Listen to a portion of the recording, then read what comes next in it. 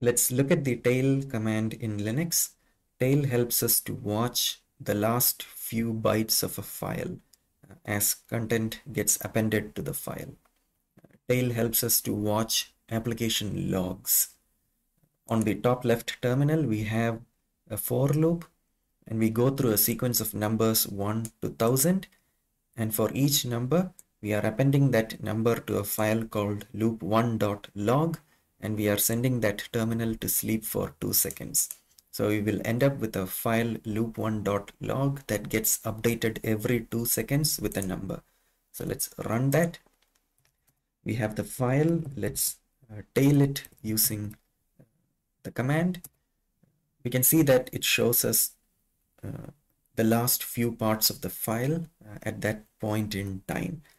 If we keep on running this command over and over again, it's going to show us a fixed window or fixed set of bytes of the file towards the end of the file.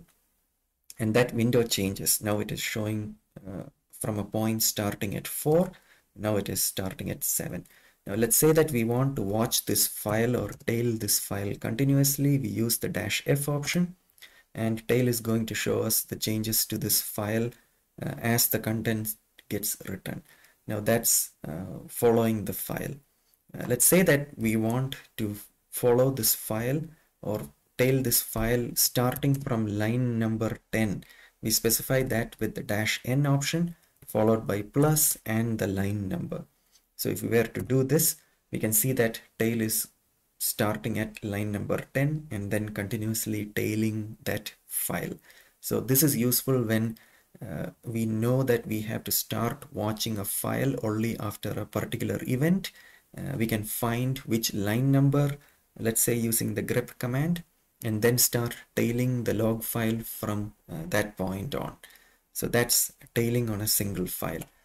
Let's do the same on the other terminal where we are looping through numbers from 1000 to 2000, and we are adding those numbers every 2 seconds to a file called loop2.log.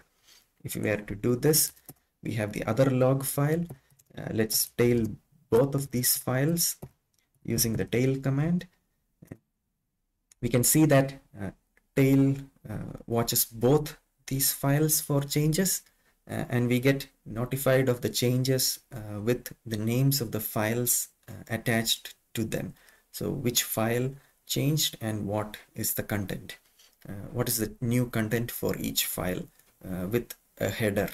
Now if we do not want to see the header, we can specify that with the -Q option. With the -Q option, tail is going to show us the new content for all the files, but it will not mark which content is from which file. So that's the tail command for watching application logs.